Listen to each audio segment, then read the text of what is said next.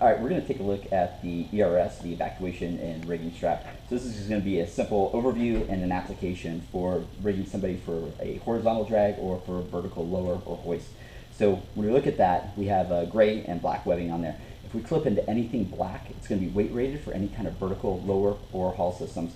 If we have something like these handles here that are just gray, those are meant for horizontal dragging. So when we look at this, the handle in the middle is usually what's going to what we grab first, and that's going to be on the chest, and that's going to orient it correctly for us. So we have two loops at the bottom, which the legs go into, then the two loops up here, what the arms go through, and then this flips over the back. And we'll show you how to rig that. So if I'm going to be putting this on, I'll come in with the handle, placing that on their chest, and then take each leg, and this will just come right through and get that right on up. So we don't have to reach behind them, especially if they've got a bunch of kit or anything like that on.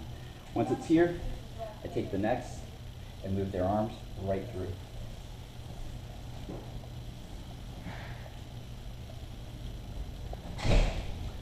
Now with my handle, I can put that right behind the head. Now if I've got somebody that doesn't have kit on and I need to bring that in, using just a locker or non-locking carabiner, we'll cinch that in depending on what the size is. We can get somebody from about a 6'8" or 6'9", all the way down to about a 4'5" for kind of a rescue task force type of utilization. So on that, if I need to cinch that up before I do a drag, I can bring in those arm portions. We actually have pockets sewn right in here also that I can clip together for someone a little bit smaller. But to keep them in that harness, I can just come in with a non-locker, a regular locker, and then he's packaged and ready to go.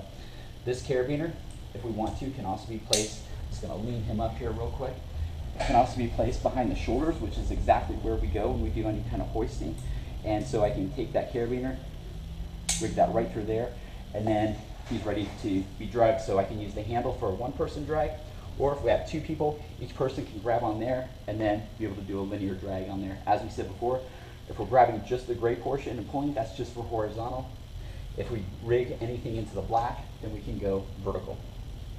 All right, we're looking at the ERS for doing a vertical movement, so we're going to be lowering or we're going to be hauling them up. So this is something that can be put on somebody before they get put onto a litter or something like a foxtrot, and then whatever you put them on is now hoistable because we're actually hoisting off something that's rated for a class 3 versus any piece of the litter. So when we're looking at that, we're just going to go over one more time, is we want to make sure that we click anything with black involved in it. The black is what is going to be the reinforced stitching for vertical movement and not just hit into the gray like that. We want to make sure we get a black. So we got blacks right underneath the shoulder.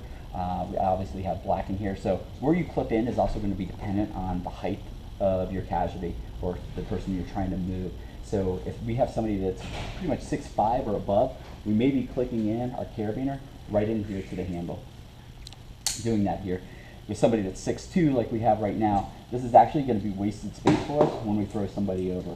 So to be able to rig up in the configuration we have right here, we're going to come right in and go right behind their shoulders, grabbing the blacks, just like that, and that is where the carabiner is going to go. So that is going to be our orientation for lowering them. If we're going over a parapet or out a window, now the rescuers actually have a handle to be able to lower them so it doesn't shock load your system when you're lowering, and that is where we're rigged. You'll see two other holes right here.